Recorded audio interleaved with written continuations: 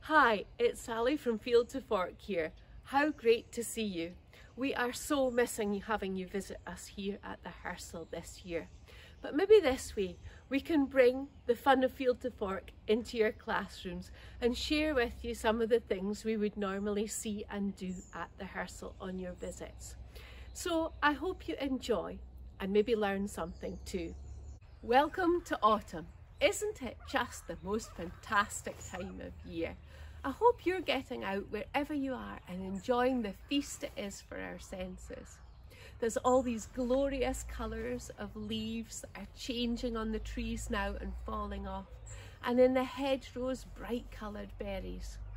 On the ground we can forage for lots of different seeds and nuts and maybe spot those fungi that just pop up, but remember not to touch them.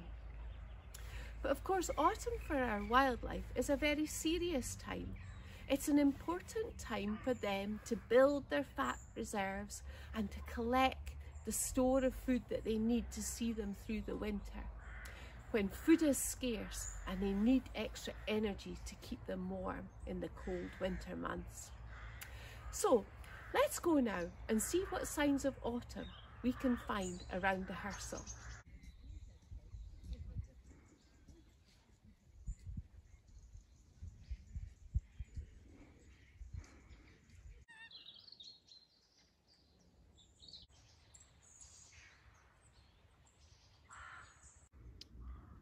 What a selection of colours.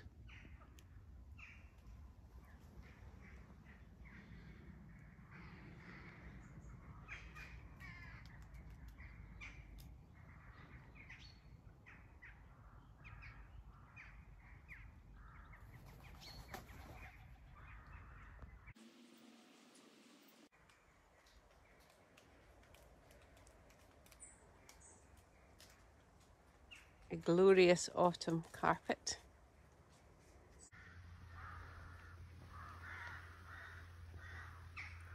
Aren't these colours fantastic? Do you recognise this as an oak tree with its distinctive shaped leaves and its acorns? They're green at the moment, but some of them are already turning to brown as they ripen. They're held there in little cups. Some acorns have come off with their leaves, and of course we usually have great fun foraging about on the ground for these acorns.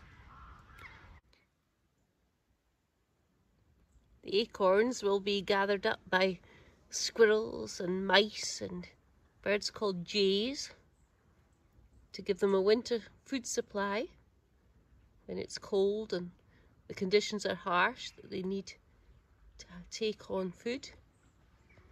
But of course they're the seeds of the oak tree.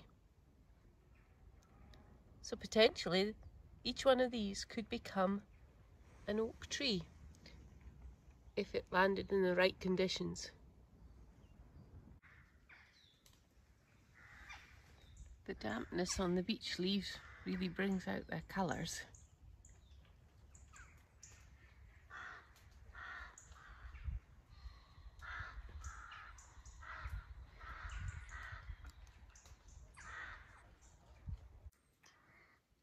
Forage among the beech leaves and you'll find beech mast, those spiky shells that have now opened and spilled their tiny triangular seeds everywhere. Can you see the helicopter seeds hiding among these leaves?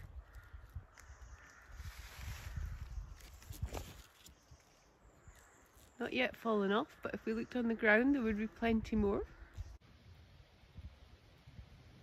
Can you see this conker's been nibbled? There's the shell it came out of. These berries are haws on a hawthorn bush. They've got quite a big seed inside them, so the birds will get a bit of flesh off the berry before they drop the seed or before it goes through their guts and they put it out the other end. The tiny apples on this tree are crab apples.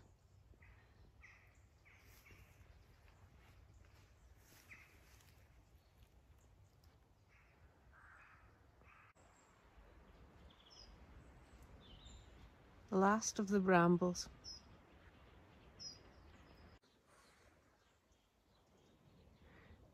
The red hips from the dog rose.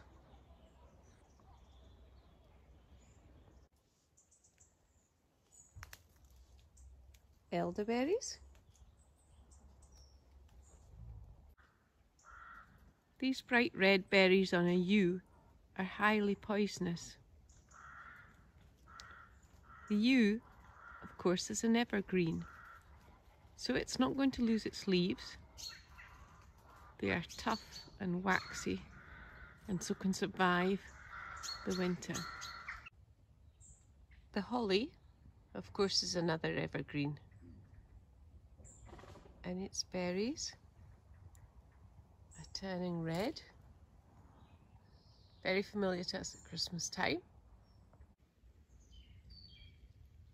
Weird and wonderful fungi.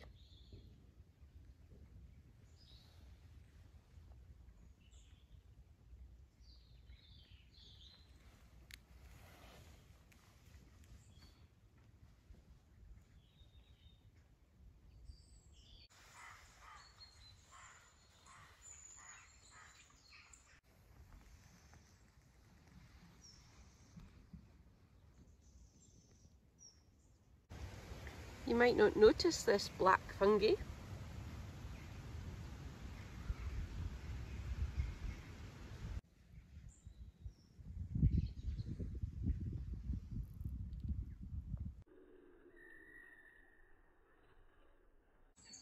Look at this amazing fungi on this tree stump. And of course the Highland cattle are usually the highlight of your visit, aren't they? And I think they've been missing all that extra attention from you too. Obviously lunchtime, in for a drink. So still dependent on their mother's milk, although the calves will be eating quite a bit of grass now in their diet.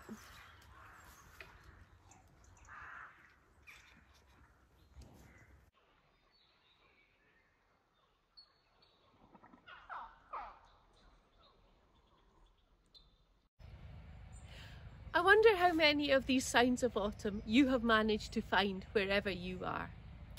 And maybe now you would like to try some of our Field to Fork autumn activities that we are going to share with you.